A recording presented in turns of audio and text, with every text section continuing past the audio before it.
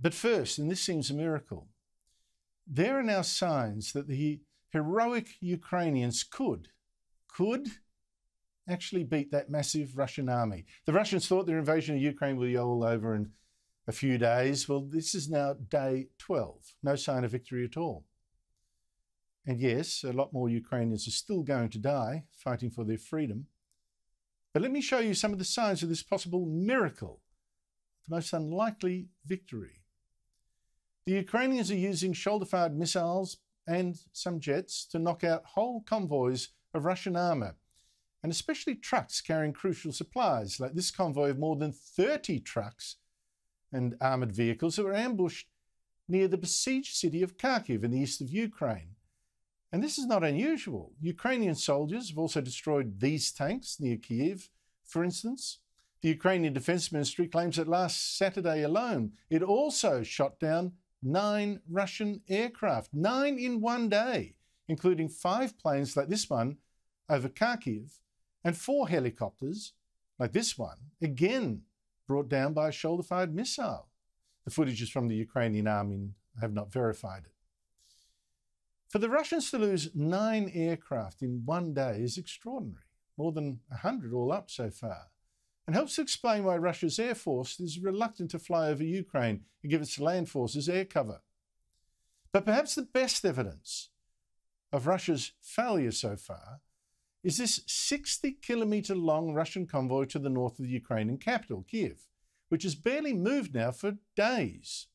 Just why is not clear, but there are persuasive reports of Russian forces running out of fuel and food, of driving vehicles that simply haven't been maintained, of getting stuck in the Ukrainian mud, or just having incompetent senior officers who do not know how to plan a massive invasion. And that's even before that convoy got hit by Ukrainians' crazy brave soldiers.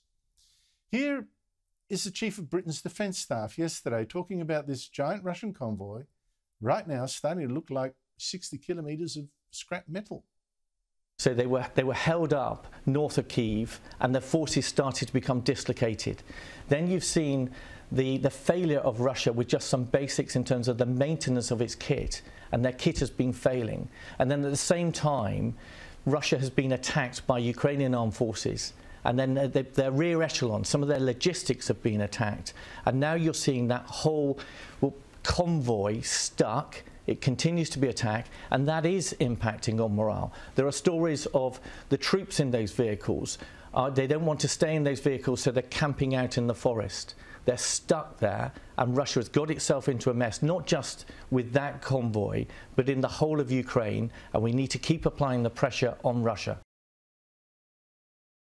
Actually, this failure is putting immense pressure on Russian President Vladimir Putin, and I think it's showing. Because it was Putin's idea to invade Ukraine, and it was his fantasy that Ukrainians would, welcome the Russian invaders as liberators.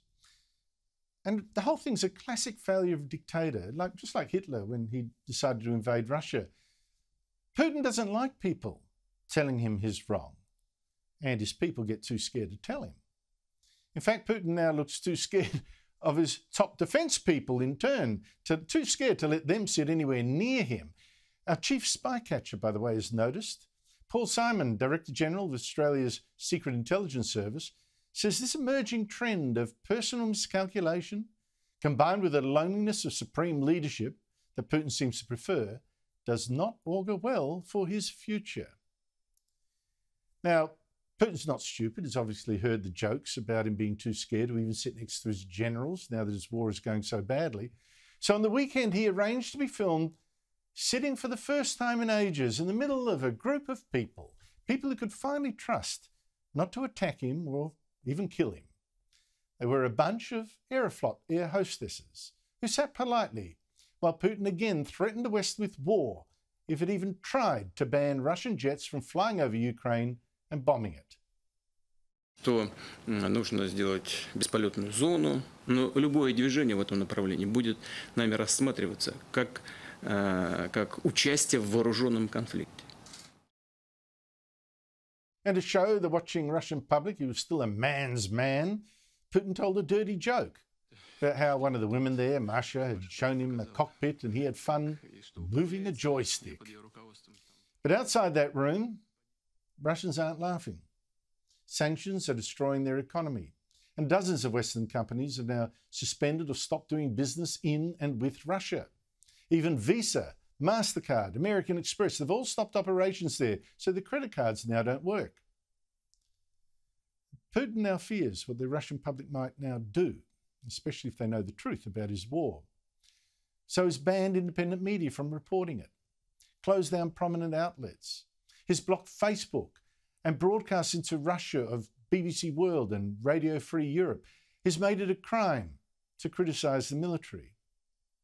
Now, of course, protests were already banned, but police last weekend arrested about 4,000 people who still dared to protest against this war, marching in Moscow and in St. Petersburg. And I tell you, that protest took guts because the Russian police went in again with sticks and fists and boots.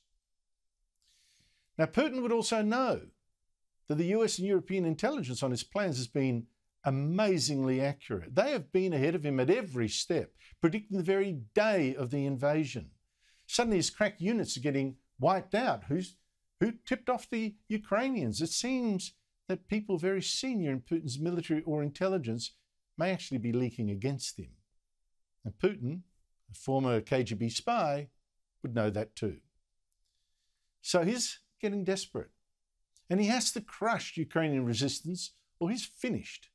And that is why the Russian bombardment is now brutal and indiscriminate, killing civilians, destroying even apartment buildings like these in Kiev. And warning, what I'm about to show you next is distressing. I'm not going to show you the bodies of the people, the children, on this video, although I should, because you need to know what Putin is doing in the Ukraine. It's like what he did in Chechnya. But I won't spare you the screams from this Russian attack on Ukrainian civilians in Chernihiv, north of Kiev.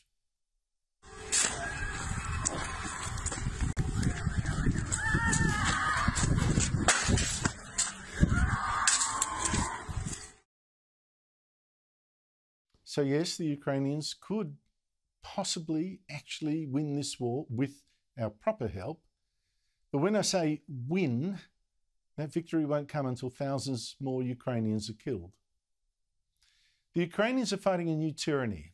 Russia, backed by China, they're fighting for our freedom too.